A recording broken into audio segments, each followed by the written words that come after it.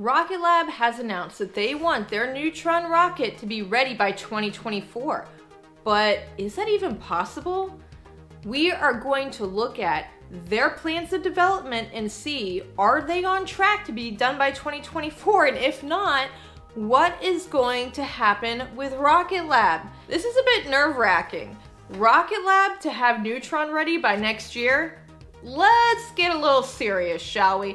Let's take a look at Rocket Lab's plans of development, and if it's any way possible, they can get Neutron ready by 2024. I don't know, it is going to be interesting, so stay tuned as we go over if Neutron is going to be ready by 2024 or not.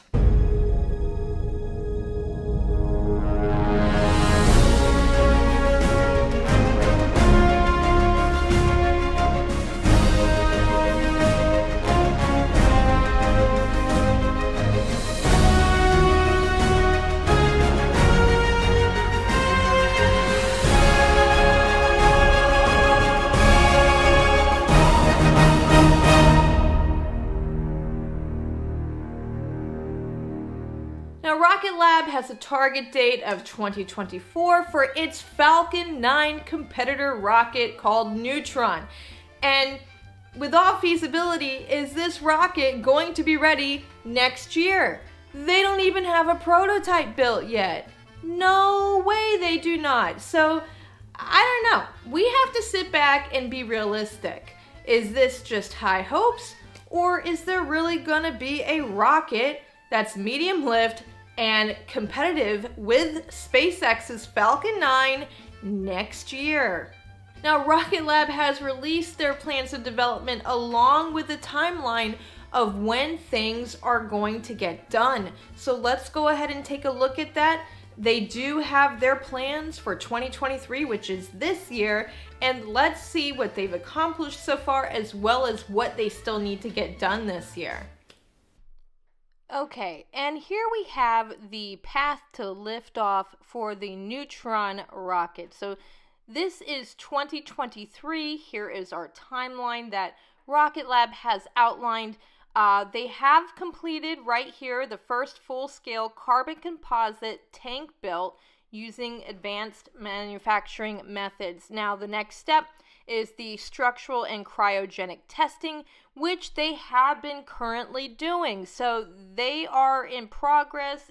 It might even be finished by now of doing the structural and cryogenic testing. So we are basically on step 2 out of, many steps for 2023 for the Neutron development. We still have to do the flight mechanisms test program, the Archimedes engine build, as well as the hardware in-loop flight to orbit, and the first Archimedes engine hot fire test. So, wow, we have a way to go, guys. I mean, look at this. We got this done. We're just now getting this one done, and we still have to do all these other pieces of the puzzle here. And it's already gonna be, we're in October. So they don't have very long to get all these steps that we see here accomplished by the end of 23. I don't know if they can do it. If they can, Rocket Lab is just gonna be on fire, because to get all this accomplished in the next few months, that's going to be amazing if they can pull that off. So again, we have a lot we still have to do, hence my concern. We've only accomplished the first 2 steps that I'm aware of. Please correct me if I'm wrong, but so far I believe we've mostly done these first 2 steps here. We are working on things, it looks like, towards these steps, but they have not yet been completed.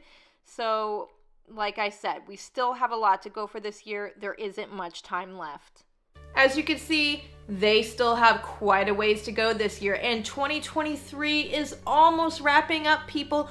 We are in the middle of October practically. It's like October, November, December, then January, and boom, that's it. Then we'll be in 2024. So technically, we're almost in 2024. We might as well call this 2024, right? I mean, not quite. Let's not get ahead of ourselves, but it's close. And with that said, looking back at what we've seen, I don't know. I don't know if they're going to get this ready by 2024. I mean, realistically, I love Rocket Lab. I love the Rocket Lab team, but that is a huge feat to accomplish in like less than a year or 1 year. That's a lot. That is a lot. And again, let's look at what they need to get done in 2024 and see what happens if they don't get the stuff done in 2023. Are they going to be able to cram it into 2024 and get it done, or is this going to get pushed out to like 2025? So let's take a look at this coming up next year, 2024. What are their steps to get done? Okay, and here we are at the 2024 path, right after they do their Archimedes engine hot fire that hopefully will be done in 2023 if they are on time.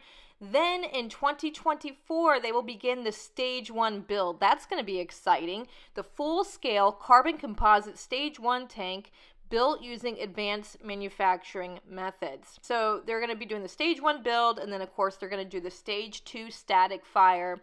From there, they're going to do the stage 1 static fire, and then hopefully Launch Complex 3 at the NASA's Wallops Island facility in Virginia will be complete, which will be very nice.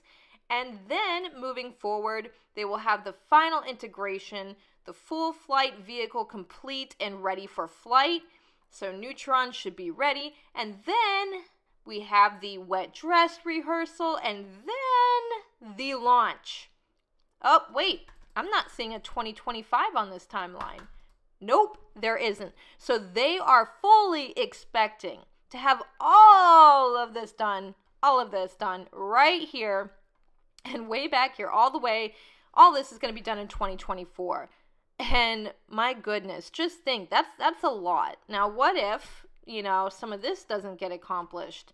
They're going to have to cram all that into 2024? I mean, is that even going to be possible? Oh my goodness. Wow. Here's the thing. I mean, the building, I get it. I see them completing the launch complex on time. I see them building the stage 1 probably on time. I think the real things that are going to define whether or not we get Neutron in 2024 is going to be probably wet dress rehearsal, the static testing. I think those things are the main things. I'm not really worried about the build outs so much as far as the testing. I think the testing is really going to determine if things are going to be viable and ready for launch. So we need to see how the testing comes around. We need to see how the wet dress rehearsal goes. But I do think that they are going to complete the launch complex on time. I think that they're going to complete the stage 1 build on time. I just don't know if they're going to get all this stuff done. So we're going to have to see. I think we're going to know more within the next couple months whether or not they'll be able to pull this off. So definitely stay tuned for more.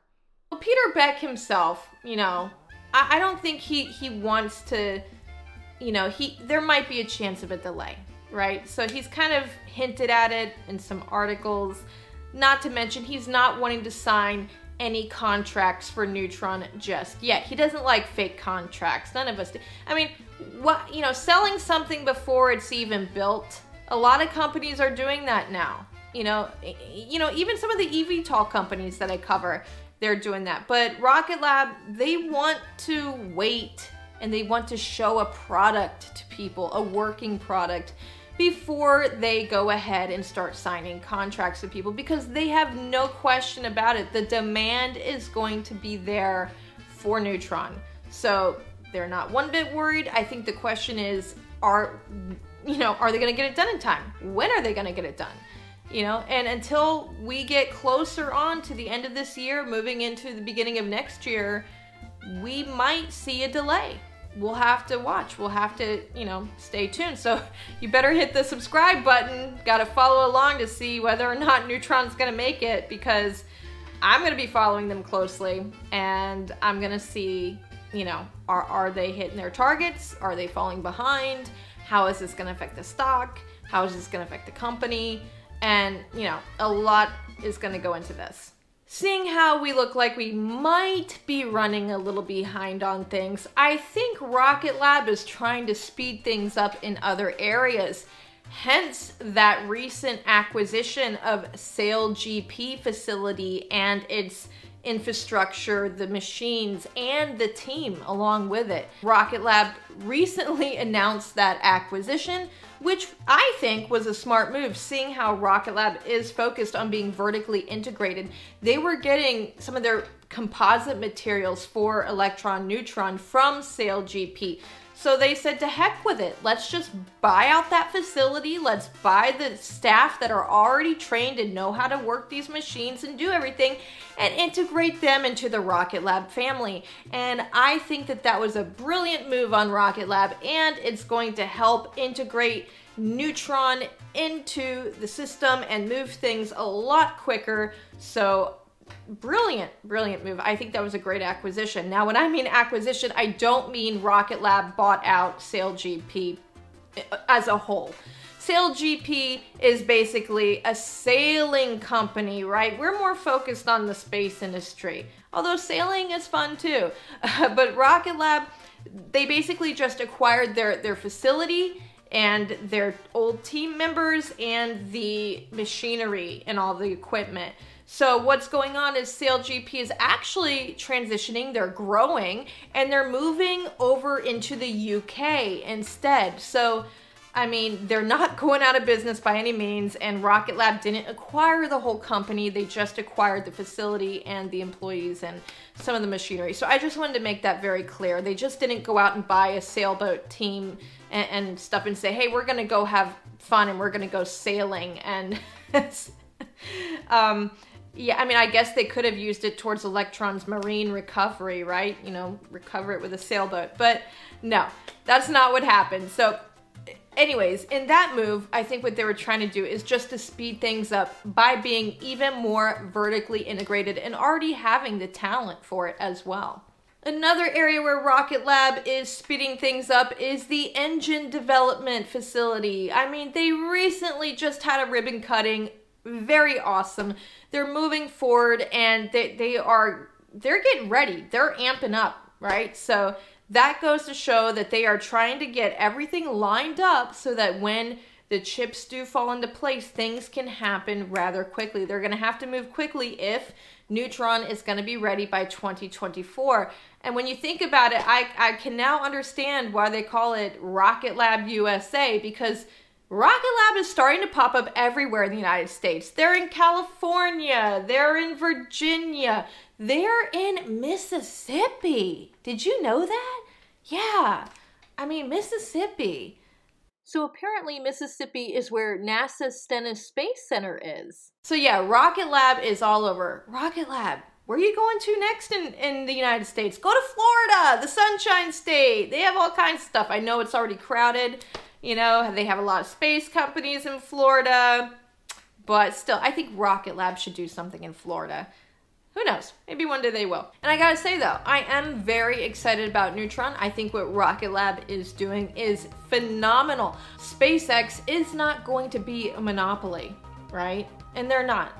There's Rocket Lab. So, I mean, that goes to show that, you know, it's not just going to be one company that's successful in space. You know, space is going to have many companies that are going to be successful. And Rocket Lab most likely is going to be one of them. So I'm super excited about Neutron. I have big plans, actually. My plans are I would love to go and watch the inaugural launch for Neutron at Wallops Island in Virginia. And I don't know if it's going to be open to the public or not. I don't know. Maybe Rocket Lab, if you hear me, you can give me an invite. I can take everybody with me. Well, not, you know what I mean, like vicariously through the camera. Yeah, I do plan on, if possible, going to that inaugural launch. So I'm definitely keeping an eye on the Neutron development. And you should too as well. And as always, until next time, invest long and prosper.